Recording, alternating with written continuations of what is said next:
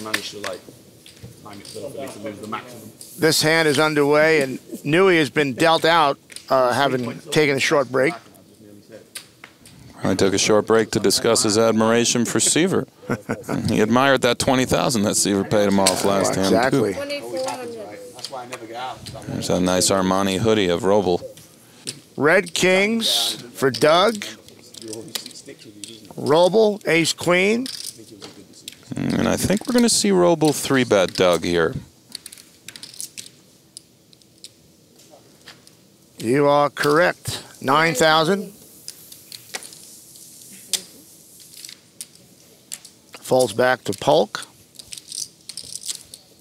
And Doug could call, but I think he's going to 4-bet here more often than call. Calling is fine. But considering that he 4-bets with real bad hands, he should be 4-betting with real good hands. He raises to 22,500. He started the hand with 126,000, or about 9% of what Robl has. When you put it like that. Right?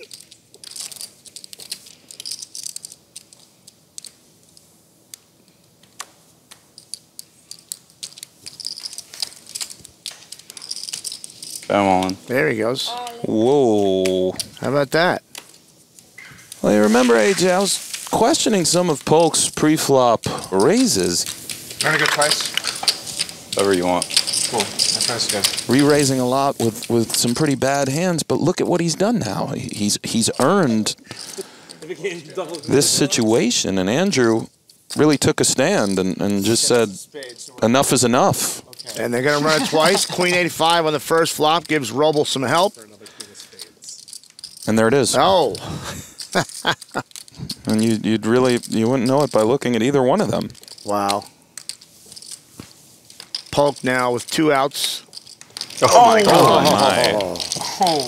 That was a fun one. Robl looks ready to kill somebody. Although he looked that way when he hit the queen as well. So hard to read. The thing is, all the aces are live though, so it's like... Big dramatic win in the first flop. 5-10-4. Not so much drama here. Robl still looking for an ace or running straight cards. 5 on the turn, no help, and Polk just has to dodge an ace.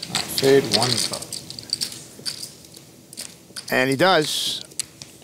It's a nice double up for Doug Polk, who wins both runs and the $255,000 pot. Sure is.